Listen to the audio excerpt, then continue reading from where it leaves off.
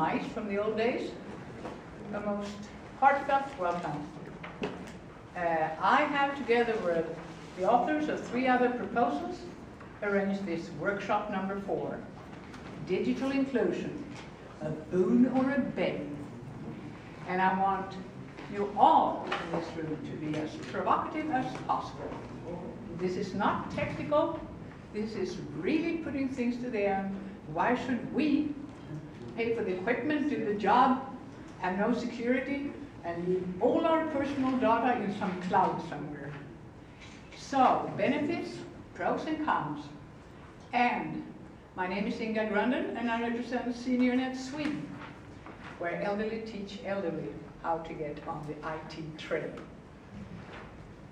A special welcome to our brave, knowledgeable, and distinguished panelists, who will introduce themselves one by one. And this is my rock. His name is not Peter, his name is Bo. But he's our moderator, and we have some great technical people over there to help us out, including a remote moderator. Welcome, and this is an interactive workshop. So, it's definitely audience participation. And now the floor is yours. Thank you, Mary. And listen to you. And I start with Kęstutis Juškevičius. And he is project manager for Libraries for Innovation, the National Library of Lithuania. And will you say a few words about what you're doing? Thank you. My name is Kęstutis Juškevičius. and as you said, I'm from Lithuania, practically neighboring country, small neighboring country, across the Baltic Sea. Sometimes I'm coming with sailboats to Stockholm. It's not very far. And for me, digital inclusion, a boom or bane, such a name is very challenging. Because 5 years I was leading the project which was working with digital inclusion, not exclusion. And now you're asking, practically, it was useful or not to work 5 years to do this inclusion. So, such words. Thank you. Just to make a little information for you, you will find the board chairperson of SeniorNet Sweden sitting in the room. So we got 2 board chairmen for SeniorNet. It makes me very happy. I feel welcome. Yeah. It's your turn. I represent the SeniorNet Norway, as you said. And for me, Internet is a boom.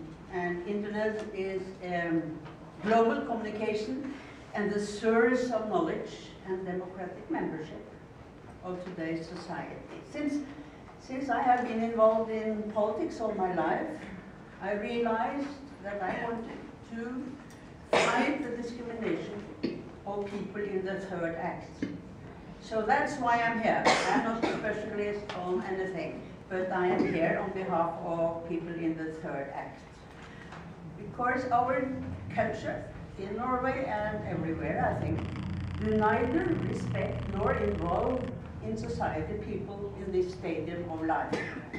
Modern research has material proof that men and women from 60 till 90 years are a huge potential. We live longer, we are stronger, we are more healthier, more happier, more powerful, and have a human spirit. That should and could be much more useful, not only to the very person, but of course to the whole society, to be more civilized and more human. So the key to make this happen is to learn and involve grown-up people in the third age to participate through the internet rooms of all kinds. Can I continue for 1 minute? Well, let's do it for this time, yeah? Okay, I come strongly back. It's a threat. I told you it was a promise. Well, let's see. Thank you so much. Good afternoon, everybody. I'm very happy to be here, so I represent the organization Together Against Cybercrime. What we try to do, we work in France and in other European countries and more globally, we try to develop the awareness-raising activities in order to fight against cybercrime and to promote cybersecurity at individual level. So we have the particular focus on vulnerable groups and working with youth with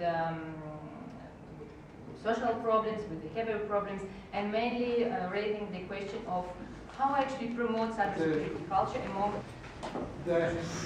I think the discussion about the responsibility, the trustworthy and so on, has been very nice for us to hear, because you have pointed out both the individual responsibility from the end users and the responsibility from the public side, and seen how it must go on side by side to develop this. And I think that's the most interesting conclusion you can do on this thing.